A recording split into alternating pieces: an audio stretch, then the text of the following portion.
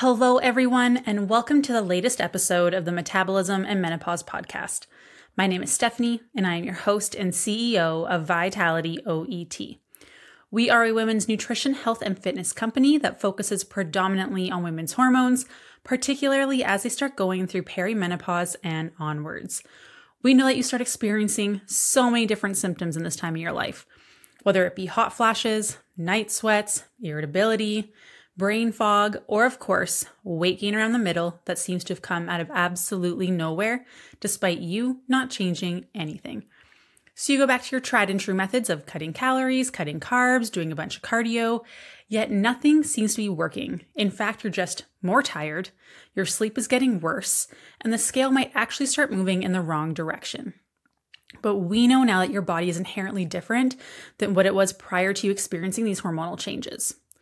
So our mission here at Vitality is to help you understand how your body changes in this time of your life, so you can reach your health and fitness goals, live a life full of vitality, finally feel in control and at home in your body again, and really understand how to take care of this new body of yours. So today, what I want to cover is how and what to eat for menopause and get you into a better position to go into a fat loss phase as well. And these rules will still apply when you're in a fat loss phase. So supporting that transitional life part of your life is going to require assessing a lot of different areas in your life. So today I'm just going to cover the nutrition piece because there's lifestyle, there's your sleep hygiene, there's activity, there's so many things. But today I'm just going to focus solely on nutrition.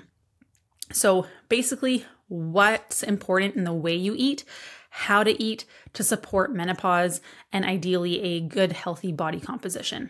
So first and foremost, the most important part is going to be that we need enough calories.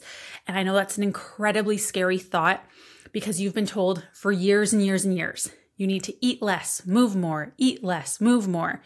And then you're told that, you need less energy because you're aging. So the move is to cut calories, therefore, right? But that's not the case. Eating enough calories is incredibly important. So how does that even work? Think of your metabolism like a campfire. So your metabolism is how many calories your body burns at rest. And the calories that are coming into your body are like the little baby sticks that you put in, the kindling that gets lit up by the flame, okay? So we can't visually see that there is so we can see that there's a tiny little fire if you only have a little bit of kindling, right? There are no more sticks being thrown into that fire to help keep that fire going. So the fire is like your metabolism. You need to have adequate fuel to keep that going. So what happens is if we're not eating enough, we can't support our metabolism. So our body gets poor at burning calories, or we're not very good at it. And that fire gets smaller and smaller and smaller. It can't grow. It can't get any hotter. It can't improve. So eventually it'll burn out and it'll be a struggle to get it going again. Now, if we add more sticks, more calories, that flame is going to grow. It's going to get hotter. It's going to burn longer. So by strategically giving your body more calories more frequently, your metabolism is going to pick up and learn to power through those calories as fuel and not store them as fat. Without enough calories, our body also isn't going to want to do more. So what this means is your body just keeps functioning at the bare minimum. Okay, it wants to do this on the calorie level, and it's going to get rid of everything that's not essential. So this includes hormone production. It's not essential. You can survive without hormones, but it sure doesn't feel good. You're exhausted. You're not sleeping well. Your hair is thinning. Your skin is getting worse. It feels like you're aging more quickly. There is more bloating. Your libido goes down. Like there's so many things that happen when hormone production decreases. The symptoms are going to come on crazy fast when menopause hits because of our hormones tanking when we're not eating enough. And if we are constantly giving our body just enough calories to get by, how safe do you think it feels for it to go above and beyond that? It doesn't want to. It's going to hold on to things. It's playing defense. While we think of our hormones and hormonal function as essential, the body actually does not, because it's not required for you to live. So just like building muscle, it will put that on the back burner where it sees fit. So you're not going to be able to put on muscle mass. And you're going to see, again, your hair thinning and starting to fall out and all these things because it's just not important. When your body is trying to survive, it doesn't care if your hair is luscious, not a thing. So eating enough food is the most important part. If you need help calculating this, just message me, book a free consultation. We will do that for you. No questions asked. We will ask you, that's not true. We will ask you a lot of questions because we need to fully understand what your current situation is, what your past situation was like, all your health, all your chronic conditions, past dieting history, activity, any digestive issues, sleep, stress, energy, digestion. We're going to ask you a lot, but that's to give us everything that we need to understand what your body has been through, understand what your body needs, what is lacking, so we can give you the right calorie goal for you and also how to get there. Number 2 is carbs. Taking in enough carbs is going to be key. Carbs are the body's preferred energy fuel source. Glucose is what your brain wants. It's what we thrive on. So fatigue, brain fog, muscle weakness, lightheadedness, these can all kick in if we aren't having enough carbohydrates. Carbs are also critically essential for thyroid function. The thyroid works in part in our body to help support the breakdown of cortisol. It also helps determine how many calories our body burns at rest. It's like a little thermostat dial. So we obviously want to make sure that cortisol is getting out of our body. It's getting broken down, that stress hormone, broken down and getting out. Otherwise, it can lead to dysfunction in our HPA axis, which is our stress response system. We will be stuck in fight or flight and make all our hormonal symptoms worse. So carbohydrates can actually help improve thyroid function, so our body burns more calories at rest, but also it's going to help us lower our cortisol in our body, which is incredibly important because if you've listened to past podcasts, we know that cortisol is one of the main driving issues, if not the main driving issue, that is really behind a lot of the cause, like the root cause of everything else that you're starting to experience. Do not be fearful when it comes to carbs. I know this is something that is scary because we've really demonized carbs, which is wild to me. We've helped women improve their insulin resistance by making sure they're having adequate carbs. We have helped women improve their metabolism, build up muscle mass, lose body fat, all by increasing carbohydrate intake. So we just need to make sure that we're getting a quality, like good balance of quality carbs in our diet. So like we're looking for whole foods where we can 80% of the time, 20% fun. So we want sustaining high fiber, valuable carbs coming from fruit, potatoes, rice, oats, quinoa. Those, even honey can count into that, veggies. And then we want 20% of our carbs to come from fun food sources. So this can be things like breads, cereal, cookies, even chips. It's not realistic to completely eliminate those from your diet forever because you're not going to stick to it anyways. It's really important that we get enough quality foods. But again, having those fun foods are just going to help make everything a lot easier. It's going to make it more sustainable and something you can just stick to for the rest of your life, which is what we all want. We don't want to be quote unquote on a diet for the rest of our lives. The next one I want to touch on when it comes to carbohydrates as well as fiber. So are you pooping? Big question, you guys. Fiber is going to play a huge source in this. And the reason that I ask you this is because if we're not having regular bowel movements, we can actually reabsorb hormones that our body is trying to get rid of. So it can lead to hormonal imbalances, making our menopausal symptoms worse. So having adequate fiber in your diet during perimenopause and menopause, and really throughout your entire lifetime, but particularly during perimenopause and menopause, is really important. We want to make sure you have a good balance of both sources of fiber. So there's insoluble fiber and soluble fiber. So insoluble fiber helps pass food quicker. So if you're struggling with constipation, you can look at incorporating more insoluble sources of fiber. So some insoluble sources. So it adds bulking fiber if you think of it that way. So this is things like nuts, potatoes, green beans, cauliflower, whole grain bread. And then we also have something called soluble fiber. And soluble fiber attracts water into the GI tract, acting like a gel-like agent, and it slows digestion. So this can be, again, from oats, peas and beans, apples and carrots. And you want to have a good mix of both, because if you have too much insoluble fiber, you're going to see that you can be constipated actually, because there's too much bulk to it and not enough liquid. Soluble fiber brings water into it. So you want to have, again, a good mix of both, because too much of one and not enough of the other can really throw off your bowel movements for you. So this is something that's a good thing to assess. Typically, you want to be aiming for anywhere between 20 and 30 grams. It'll be a little bit different for everyone depending on if you have any digestive issues. So ulcerative colitis, you'll be a little bit lower, for example. So you have to play around with that yourself. You want to be consistent in fiber intake, because if you're 40 grams one day, 10 the next, you're definitely going to be bloated. You're definitely going to be constipated. We want to stay within like a 5 to 10 gram range. And when we're increasing, typically I like to say 2 to 4 grams a week, just because changing your fiber content too much can definitely lead to bloating and constipation, because your body isn't used to digesting it. The next important thing is protein. Protein is so important during perimenopause and menopause for a number of reasons. The first one is muscle building.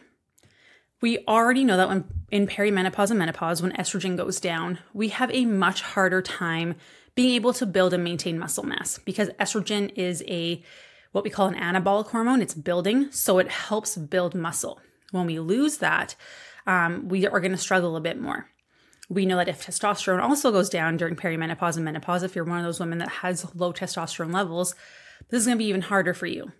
If you are someone who is doing a ton of cardio, who is very stressed out, you are going to see an increased cortisol response. So that's stress hormone, which is actually going to break down muscle for energy to provide, and then turn it into sugar in your bloodstream to provide you with energy.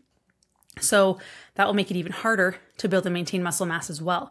And we know maintaining muscle mass is so important for aging in all populations, but particularly women during perimenopause and onwards, for a multitude of reasons. Because one, having muscle makes you more insulin sensitive. Your body is able to control blood sugars a lot better if you have more muscle mass. It's also really important for obviously maintaining your independence, your strength, decreasing fall risk. Also incredibly important. We know that the more muscle you have, you're just going to be more fit looking, more toned looking. If you don't have any muscle mass and you're losing weight, you're not going to see any definition or necessarily look fit. So you need to make sure you're maintaining muscle as well. And the more muscle you have, it's been linked with better health outcomes as well as you're aging. So incredibly important. And it is harder to build and maintain in perimenopause and menopause. And protein is very important for building muscle. Without it, it will not happen. Not to mention also very important for hair growth, nail growth, those kinds of things. It's also important to note that protein is more satiating. So it's going to keep us full longer. This is really great, especially if you're someone who struggles with energy crashes, if we're having more cravings.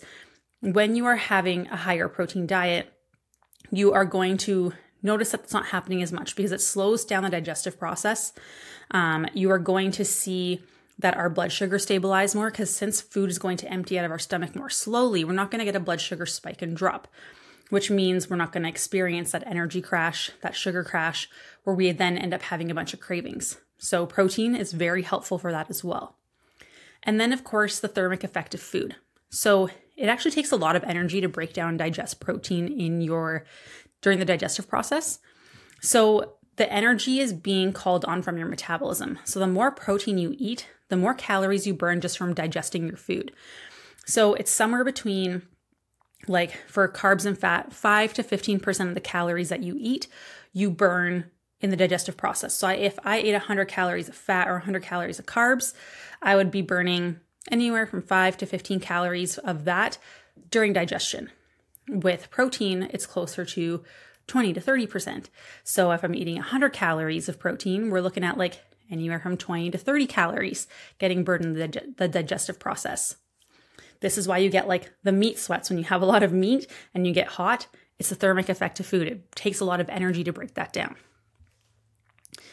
So those are foods to eat, things to prioritize: eating enough food, having enough carbs and fiber, and having enough protein. Protein, typically you want to aim for 0.8 grams to 1.2 grams per pound of body weight. Typically I max people at around 150 grams because then digestion seems to take a hit. When it comes to carbs, how much you need, it's going to be more than protein. The more active that you are, the more stressed that you are, the more carbohydrate that you're going to need. And again, you want to increase that slowly. So now, food order when you eat. This is something that doesn't get talked about enough, which can make a huge change on your blood sugars, how full you feel as well, so you're not having cravings, and improving your energy. It's important for so many reasons, and insulin resistance is one of them. So we know that when estrogen goes down during perimenopause and menopause, we are going to struggle more with controlling our blood sugars because that is one of the roles that estrogen has. It's helping control blood sugar. So we become more insulin resistant, which means our body isn't good at listening to insulin. It requires a lot more insulin to do its job, to open cells and shuttle sugar into muscle cells, for example. When that's not happening, it ends up getting shuttled to fat cells, which we do not want. So insulin resistance just means our body isn't great at handling blood sugars and breaking down carbs on their own and shuttling those sugars to the right places. So how, like I mentioned, you still need to eat carbs, right? Very important for improving cortisol, because if cortisol's too high, your blood sugar is going to go up anyways. So how can I eat carbs without seeing a blood sugar spike? Start by eating part of your protein and part of your veggies first at your meal. The reason for this is protein's very filling and we need the most of it. So starting with protein is always very helpful to help you reach your goals. You want to make sure veggies as well. So the reason that we do veggies and protein first, or doing most of our protein and veggies first before dipping into our carbs, is that it helps us get full sooner. It empties our stomach more slowly, which then helps our blood sugar response. We're not getting a spike and drop from digestion happening too quickly. So then once you've already had part of your protein and part of your veggies, now you can dip into your carbs and we don't have to worry about your blood sugars as much. It makes a huge, huge difference. This is why people are like, oh, you can't have potatoes, it'll raise your blood sugars. Yes, you can. Just make sure you have most of your chicken and some veggies first and then have it. Like when I go out for supper, I'll have my side salad, I'll eat most of my chicken, and then I'll dip into my pasta or whatever carb I'm having. It makes a huge difference that you're getting the carbohydrates for energy, so you're not feeling sluggish. So you are balancing your blood sugars this way while still having your carbs by lowering your cortisol. So it's a very simple, easy way to manipulate how your blood sugars will respond without cutting out food groups, which is amazing because pasta is amazing. So there are two other things that I really like to talk about in terms of meal timing. And this is bedtime snack and breakfast. And I know people are very big on fasting. There are some professionals out in the field and things like that, doctors, who really preach fasting. Fasting is not appropriate for everyone, unfortunately. So with fasting, what we see is if you are already under eating, if you are already not hitting your protein goals, if you are already tired, reducing your meals so that you're not having consistent energy throughout the day can be really detrimental for women because it can increase that cortisol response. And a lot of women already really struggle to get their protein in. Like if you are 150 pounds, like you need to be getting like 120 grams of protein minimum a day. Most women aren't even getting 60. So if you are only eating in like a 5-hour window, an 8-hour window, trying to get that much protein in from whole food sources is next to impossible. If you're drinking it and having in smoothies and bars and protein powders, like sure, it's easier to hit because those things aren't filling, but those are also highly processed and can really affect your digestion, filter sugar alcohols and things like that. But if you're getting the majority of your food, doing that 80% whole foods, trying to eat that much like from chicken and beans and, beef and all these things in a short eating window, you are not going to feel super great. It's not awesome. I'm also not in the business of telling people not to eat. So here's our reason for making sure you're having breakfast and eating within an hour of waking. You see, when we sleep all night, our cortisol levels need to be regulated. Without breakfast, so What happens is cortisol is supposed to be high in the morning, and then it tapers down as the day goes on, is low at nighttime so you can sleep, and then it spikes in the morning and you wake up. So what happens is if we are not having breakfast, our cortisol just keeps going up and up and up and up. And we know that with cortisol, we have a very negative loop of events that happens. We have lower sex hormone production. Thyroid function goes down. Our blood sugar control goes out the window. Our liver health actually decreases. Our gut health decreases. Our metabolism slows down, which means our bodies suck at burning calories, making weight loss very challenging. So within about an hour of waking, we want to make sure that you are having a breakfast that has protein and has carbs. This is going to help keep you full, set you up for a successful day by making it easier to hit your protein goals, by helping align your hormones and bring those cortisol levels down, and just set you up in a much better position for hormonal harmony, improving your hormonal symptoms, and also for your waist management or weight management. Many people believe that skipping breakfast, they're able to save their calories and hit their deficit. However, fasting is actually going to increase your blood sugar dysregulation and promote muscle loss. So we know when we aren't eating enough, our body will actually see a rise in cortisol, our stress hormone, which will then break down muscle mass, which we know is very important and hard to build and maintain during perimenopause and menopause. That breakdown is going to be broken down to amino acids. Those amino acids get to the liver and get turned into sugars that get pumped into our bloodstream. So even in the absence of eating, cortisol is dumping sugar into your bloodstream by breaking down muscle mass. Okay.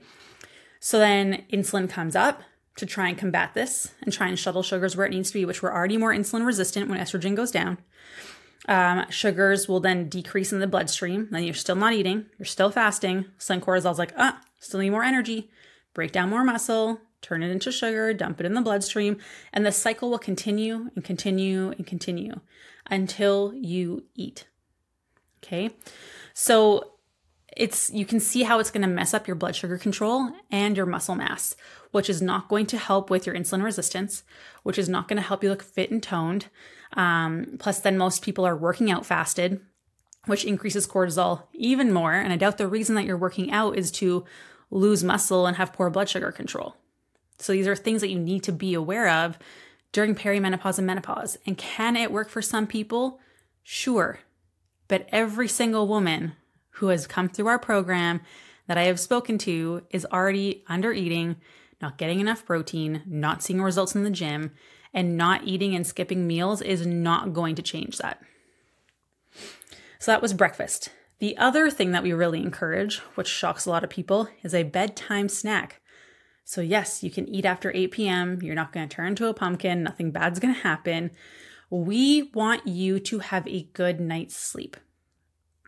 We know this is an issue during perimenopause and menopause. And actually having a snack before bed can really help improve your sleep quality, which will then decrease your cortisol levels, which will increase your growth hormones. So you can have better muscle repair and see all the changes from all the work that you're actually putting in at the gym. So your bedtime snack should consist of protein and a fat source compared to the complex carb. So what this does is the carbohydrate brings cortisol down, like we talked about, which allows melatonin, our sleepy hormone, to come up. This is why you feel like you have the best night's sleep after Thanksgiving and things like that, is from the mashed potatoes and all the carbohydrates that you have at those meals. So what you want to know is, okay, carbs will decrease cortisol, which allow melatonin, your sleepy hormone, to come up. But the type of carb matters because you want to have a slow digesting carb, which means it empties your stomach slowly, meaning your blood sugars are going to stay stable throughout the night. That way you don't have a blood sugar spike and drop, because when your blood sugar drops like that, cortisol is going to spike up because it needs to break down muscle to put sugar into your bloodstream to provide you with energy, and you wake up from that. So some really great options that you can have are oatmeal with protein powder, or like some of the Fairlife milk in there. You can do yogurt with protein powder and granola. Typically, we say avoid fruits before bed because they digest a little bit too quickly. I love popcorn and a turkey pepperoni stick before bed. Easily one of my favorites. Toast with some peanut butter, also a great option. You can make those protein balls. You can do meat, cheese, and crackers. There are so many options for a great bedtime snack. And you can play around and see what you enjoy, what helps you sleep better. But this is why when we're having candy before bed or ice cream or chocolate, we tend to wake up. Sometimes we'll have hot flashes from that blood sugar change as well. And you will wake up because your blood sugar spikes. You might be able to fall asleep okay, but then your blood sugar is going to tank at nighttime from those food choices, and then you're going to wake up. So having a slow digesting carb before bed with fat or protein can make a huge difference for your sleep quality. Okay. So, and again, you can have that within like an hour to 90 minutes before going to bed. Doesn't have to be super complicated. Doesn't have to be super big. Only like a couple hundred calories, you're good to go. The next one to think about is caffeine. Regulating a healthy dose of caffeine. Too much caffeine can lead to a lot of issues. And this is not me telling you not to have coffee, because I love me my coffee, especially the hazelnut coffee you can get at Costco, the beans, and you grind it from home. Amazing. But having too much caffeine can lead to energy crashes, increased anxiety. It absolutely spikes your cortisol levels, increases hot flashes and night sweats through dilation of your blood vessels, and can lead to GI issues as well. So most people can have 1 cup of coffee a day with no effect in symptoms increasing. If you want to have caffeine later on or coffee later on, make sure it's caffeine free, but don't forget about the things that have caffeine that you're having later. So things like chocolate, for example, sodas have lots of caffeine as well. So avoiding caffeine after 2 p.m. is also important for you. But again, caffeine can really make hot flashes worse during perimenopause and menopause. And coffee doesn't actually provide us with energy. It just blocks us from feeling tired. So you're not actually giving yourself energy to do things. You're just increasing cortisol, which will speed up breaking things down and pumping sugars into your bloodstream so that you have the energy to do things. But the caffeine itself and what you're having doesn't provide you with energy, which you should be aware of. It just prevents you from feeling tired. So that's why you feel crashes later, because you didn't actually provide your body with anything usable. The next one, which is easily one of the most important things aside from eating enough food, is food consistency. Inconsistent intake is a huge stressor on the body.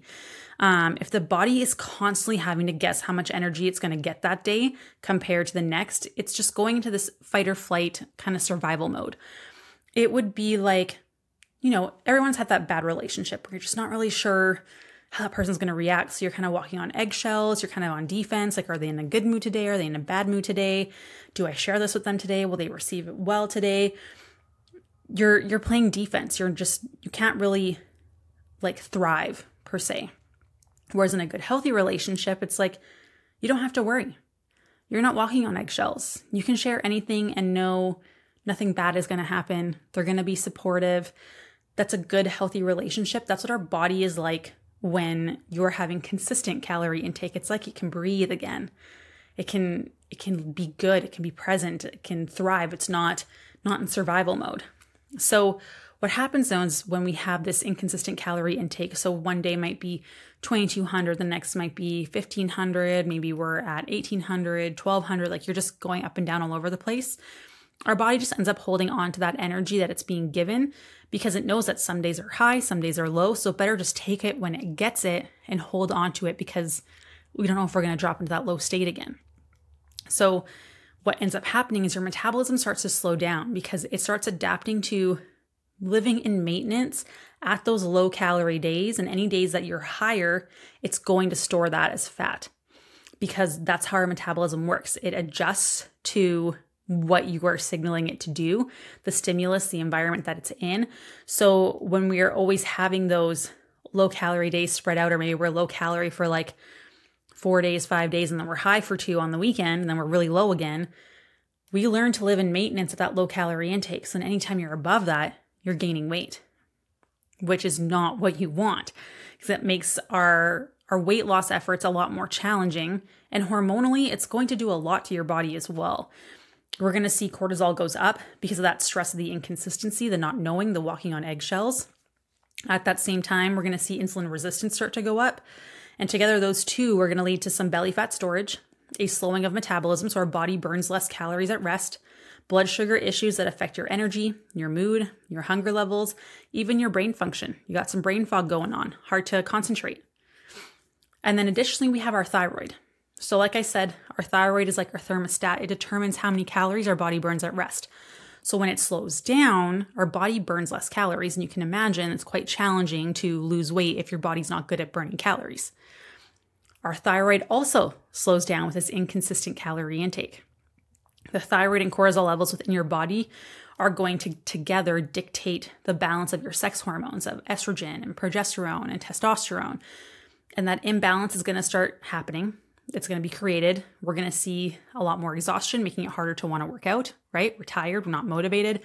When you're tired, it's really easy to say, I'm going to have that donut instead of, that bowl of fruit right there that's on the counter. Then you're going to also experience other hormonal symptoms, which are going to vary depending on which hormones are imbalanced. But typically that's going to be low libido, weight gain, or weight loss resistance. We're going to be more tired, not sleeping well, hot flashes, thinning hair, more bloating, blood sugar control issues, you name it, it's probably going on. So with the inconsistent calories, we're basically teaching our bodies to just hold on to fat. As crazy as it sounds, by eating more regularly, so consistent day to day, your body is going to be like, oh, okay, we know what we're getting. Awesome. We can burn things off as fat because we're good. We know what's coming in the next day. Not a big deal. We don't have to hold on to all this stuff, which is awesome. So the next thing is, what hormones are you lacking? If you have been tested, either through a Dutch test with us or you got some blood work done and you see you're low in some things, you can actually bump those up through certain foods, and we can enhance and support the hormones that we might be lacking by getting the right nutrients, for example, like potassium, magnesium, calcium, phosphorus. Those are all huge hormonal supporters, really great for our hormone pathways. You can get those from a wide variety of fruits and veggies, dairy, meats, like red meats and chicken. If you need more estrogen, go to phytoestrogen foods like edamame, tofu, soy, flax seeds, sesame seed, garlic, amazing. We measure that with the heart in our household. If the recipe says 4 cloves, we grab 8. If you are low in testosterone, you can have DHEA boosting foods. So this can be like coconut oil, avocado and avocado oil, nuts, seeds, olives, fatty fish like salmons, and you can even take omega-3 supplements to help with that as well. But those are really the basics of what you need to be successful in supporting menopause, your hormone balance. If you can tackle down these things, you'll see improvements in your body composition. You're also going to be set up for success in improving your metabolism so that you can go into a fat loss phase. Because remember how I said, if you have those inconsistent calories, so you eat at 1,200 calories most of the time, but then on weekends, maybe you're hitting 2,000. Your body learns to maintain at 1,200. So we don't want our maintenance to be 1,200 because that means if you're going to lose weight, you have to eat below that. And that's not possible for most women because if we're eating below that, we're not eating enough where we see our cortisol levels go up like I talked about, and that's going to decrease progesterone production, estrogen, testosterone, thyroid function goes down, blood sugar issues go up, gut health gets worse. We have more inflammation, more hormonal symptoms, big time. Liver function starts to decrease. So you can't go lower. So you need to do something to bring that metabolism back up so that your maintenance can be higher, so that instead of having to be stuck at 1,200 calories, now you can eat 2,000 calories and you're eating like 1,800 to lose, and then you come back up to 2,000 and you maintain. That's amazing. That's what you want. So if you can follow these rules that I just outlined, you will be in a great position to bring that metabolism back up. I'm going to summarize them all quickly here for you so you have them there. So eating enough calories, if you need us to calculate that for you, please just book a consultation or message me. We will do this for free. We do it for every woman who has ever contacted us ever.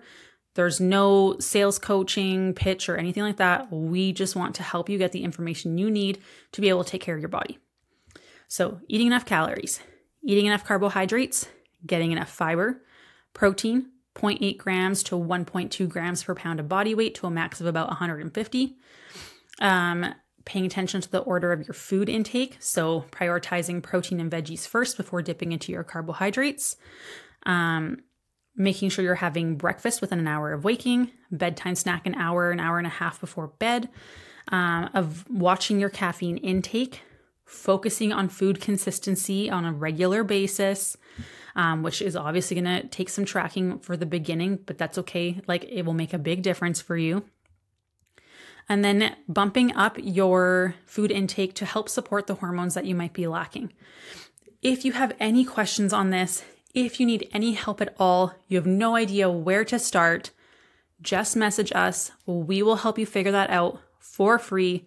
There's no strings attached. We just want to help you. I hope that this outlined the basics that are really helpful. If you can start with these and tackle one thing at a time each week, you will be well on your way to moving in the right direction. And again, if you need a little bit of help or aren't really sure which thing to focus on first, just message me and I'm always happy to help. I hope you enjoyed this episode. Short and sweet, a nice change from lately since they've all been long. Have a great rest of your day and I will talk to you soon. Bye.